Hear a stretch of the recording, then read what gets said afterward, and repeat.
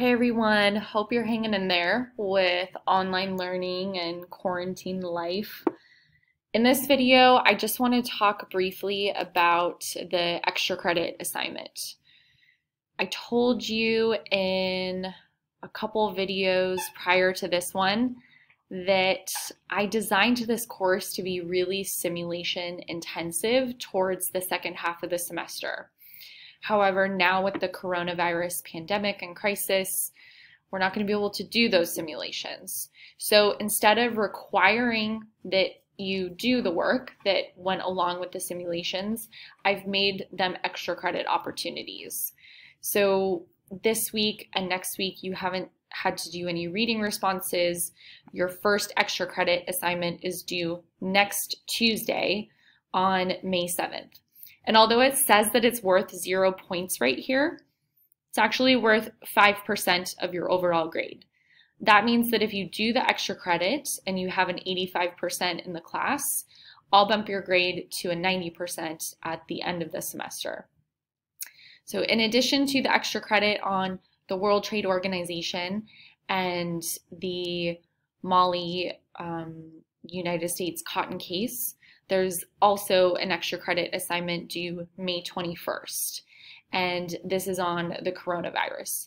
For this extra credit assignment, you're going to write a short policy memo, what the United States government should have done to respond to the coronavirus back in January, before we knew that there were any confirmed cases of coronavirus in the US.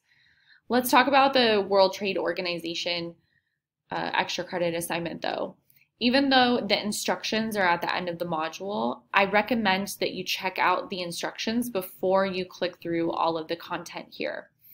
In addition to that, the content that I have provided for you here in the module, you don't need to read every single word found in each of these documents. These are just resources for you to draw upon, for you to utilize in writing your position papers for the extra credit assignment. However, I do recommend that you really focus on this article right here, the impact of US subsidies on West African cotton production. So in class, I had planned to go over why cotton prices declined so significantly in the early 2000s and how that affected worldwide prices of cotton, and then subsequently how that affected the incomes and the livelihood of West Africans. And then from there, you were going to choose an actor to play in the case. So some of you guys were going to play the Malian government, or you're going to play the George W. Bush administration. You were going to represent the WTO. And before coming to class, you were going to write a position paper, and then you were actually going to come to class in character pretending to be George W. Bush or a Malian cotton farmer, whatever actor you chose to play in the court case simulation. So we're not actually going to be able to do the simulation, obviously, but I figured I would still give you the opportunity to write your position paper. Okay, so in your position paper, you're going to have to select one of these actors to play from this list, and then you are going to write 500 words on your perspective in the dispute. So if you play the George W. Bush administration, you want your paper, you're going to write in the first person. So you're going to pretend to be George W. Bush or a representative from his administration. And, you might even want to put a White House logo on your position paper. You want your paper to be very professional, very concise. If you are a Malian cotton farmer, on the other hand, though, you probably don't have a formal education. You probably aren't even literate, so I don't know how you would write a position paper, but we'll just forget that part. But you would write about how this has affected your everyday life. Maybe you weren't able to buy malaria medication for your daughter because you lost income.